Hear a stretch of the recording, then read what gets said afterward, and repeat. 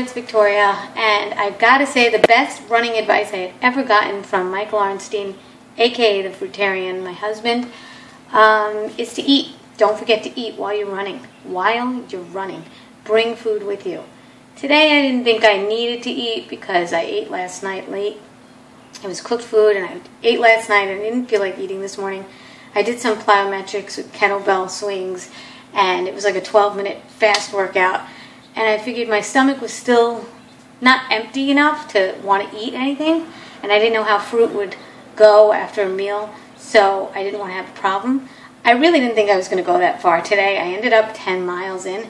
And by the 7th mile, I'd say by the 6th mile, I had water with me. That was great. But by the 6th mile, I started to feel my legs lose their grip. You know, they didn't have the power that they had in the beginning of the run. And you can see how that just feels. You could see how it feels when you're running, and you're more efficient as a runner. And when I was running with Michael 2 years ago, when I was training for an ultra, in the beginning stages, I had dates on me, and he said a half hour into the run, "Vicky, eat your dates." And I said, "Eat them now? No, I'll save them for like an hour and a half." He said, "No, don't you dare wait an hour and a half to eat your dates." And I said, "Yeah, but what's the big deal? What's the difference?" And he said, "Don't wait, because what will happen is," and he's so right, it happens all the time to people. They crash and burn, especially if it's like an hour run, a little more than an hour run. What happens is you go dark. Your brain goes a little dark. You go a little negative, and you can't get out of it. That's the problem. You can't get out of that negative state, and it's not just mental. It's physical. Like the glucose just leaves you. So what I did by mile 7 was I went to this little market, this like tiny supermarket, and they had little packets of sugar in the raw, and I poured it inside some water, and it still didn't do the trick. You know, it wasn't enough. There were 2 packets in a small bottle of water, and it helped a little bit. It got me home. I had to run another 3 miles. So, you know, it works, but it's not optimal. You really can't wait. You can't wait. You have to eat while you run. It is so key. And the best advice I got from Dr. Graham about running was after a run, within the first 15 minutes, don't wait to eat.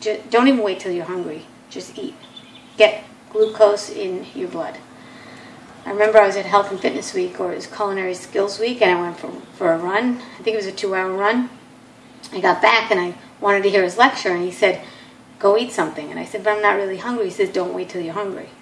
He said, "You recover so much quicker if you get the glucose in, you know, right after a run." So, really good advice for runners, or any type of exercise that you want to do that's long distance endurance.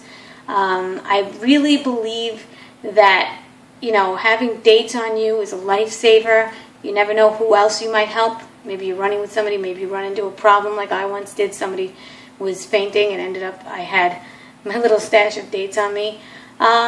Really easy to get dates. You can go to any supermarket and get dates, and if there's any other type of fruit that you find convenient, a dried fruit, or maybe raisins that you want to take with you, then, you know, by all means take those with you. I really believe in keeping, you know, I used to think in keeping, you know, food with you, and I didn't have money either, by the way, so I couldn't buy anything at the market. That was a fruit. I would have gotten a banana. But I really think that it's very important to not feel like, oh my God, I don't want those calories. Because I used to think that way. When I first started running, I used to say, oh, there's 100 calories in each goo gel. Oh my God, what's the point of running if I'm not going to get those calories burned? I'm just going to eat anyway. Wrong, wrong, wrong. I used to eat maybe 12 dates during a run, and I never gained weight. So that's BS. You want to get your body efficient. You want to be an efficient runner, and the only way to be an efficient runner is to get the right fuel. The cleanest fuel to eat is fruit. Anything after that would be carbohydrates, but you really want the cleanest food possible to go through your body and, you know, have some glucose in your blood, and hydration is very key. If the fruit doesn't have any water in it, add more water. add more water. If it has water in it, add water, but don't add that much more water. You want your electrolytes to be kind of balanced. And I gotta say, when I was at Boston this year, it was pretty hot outside, and I just felt very good having dates until a certain mile. I don't know what happened to me, but I was really, really hot, and I ended up having Gatorade, and I'll tell you, that worked. So whatever it is you have to take, don't be a purist. You know, if you're out there running, you're having a problem, really get to the feeling that you could be saved if you have some fruit or if you have some food. And don't worry about the calories and gaining weight. That won't happen. All right? You know, I really believe that if you're going to have a certain amount of calories, your body will kind of hit a point where it's kind of used to that many calories. So whether you have them in the morning or have them in the afternoon or at night, it doesn't matter. It's all going to balance out in the end, and you're just going to feel like you'll know when your body's done. All right? Yeah, will you overeat sometimes? Sure you will. Big deal. And all those purists out there that, oh, somebody just mentioned on my last video, mint is an 811. Mint is an 80-10-10. Neither is air. But I'm going to take some in, by the way. I'm not going to be a purist about stupid things. And as far as I know, there's no 811 policeman or some security guard watching over me every time I eat, okay? I know what to do. And you all know what to do. Just do things the way you want to do them. You don't need to explain it to anybody. Just keep eating the way you want to eat. If you feel good the way you're eating, enjoy yourself, okay? If you're starting to feel a little bit guilty and have like emotional problems with eating meat and any animal products, then don't. Then don't anymore. If you're not there yet, you're not there yet. You know, don't force yourself to do anything because everybody tells you to. Do what you think is right. Do what you feel is right. You have nobody to explain your life to. You have nobody to talk to about what you're putting in your mouth. End of story.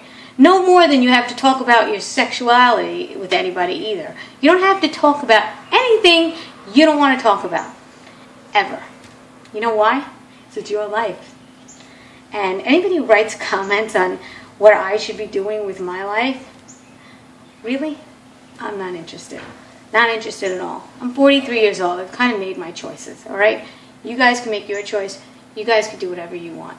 I'm giving running advice, running tips from the best runners in the world that I've spoken to. One of them happened to be my husband, and I gotta say, it's all free. It's all here for you right now. Want to make dumb comments afterwards? Delete, delete, delete. That's all I'm gonna do. I might just ban you from watching my stuff. So it's up to you if you want to write them, but not interested. Take care. Bye-bye.